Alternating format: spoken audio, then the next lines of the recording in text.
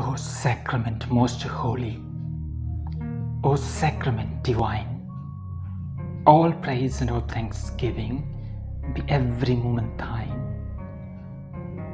O Sacrament most holy, O Sacrament divine, all praise and all thanksgiving be every moment thine. O Sacrament most holy, O Sacrament divine, all praise and all thanksgiving be every moment thine. We thank you, Lord Jesus. We praise you, Lord Jesus. We adore you, Lord Jesus. We glorify you, Lord Jesus. In the Gospel of St. Matthew, chapter 1, verse 24 says, When Joseph awoke from sleep, he did as the angel of the Lord commanded him. He took her as his wife. Here we find that Joseph became an instrument of God, denying himself, willingly accept the will of God. In the true devotion to Blessed Virgin Mary, 81 and 82 says, in order to empty ourselves,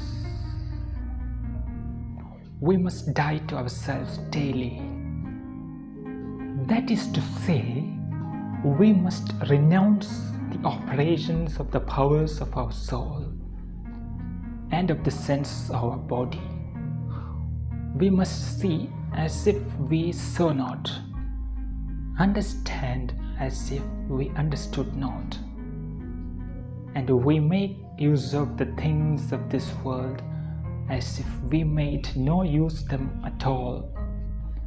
If we die not to ourselves, if our holiest devotions do not incline us this necessary and useful death, we shall bring forth no fruit worth anything, and our devotions will become useless.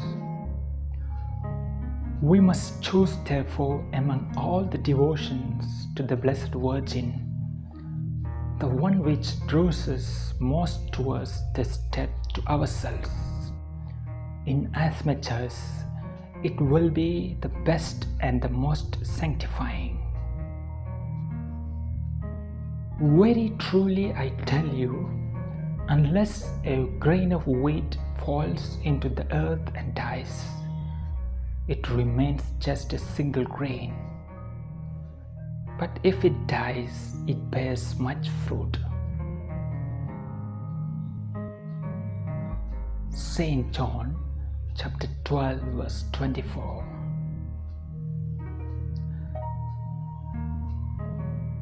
The first duty of a Christian, of a disciple and the follower of Christ, is to deny himself. To deny oneself means to give up one's bad habits, to root out of the heart all that ties us to the world, not to cherish bad desires and thoughts, to quench and suppress bad thoughts, to avoid occasions of sin, not to do or desire anything of self-love, but to do everything out of love of God.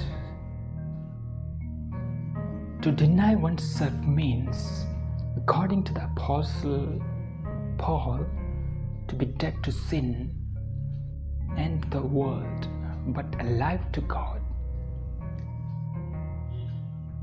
Says Saint Innocent of Alaska, as we are journeying with Mother Mary, let us ask the grace to deny ourselves the areas where we go wrong. a deeper understanding of our own bad habits, the root cause that is affecting us.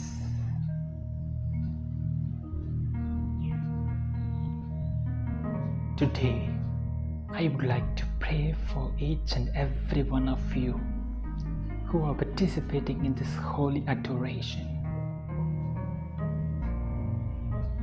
I would like to pray for your families, your relatives, your friends, all those who need our prayers, all the people who are suffering, all the people who are sick.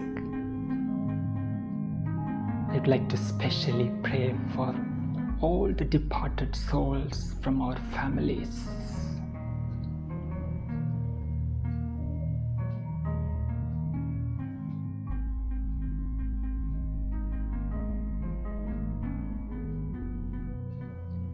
Queen of Grace, pray for us. Let's ask Mother Mary, the Queen of Grace, to intercede for us.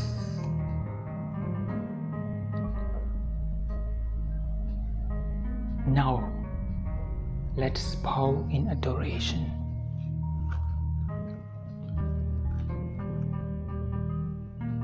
Lord Jesus Christ, you gave us the Eucharist as the memorial of your suffering and death.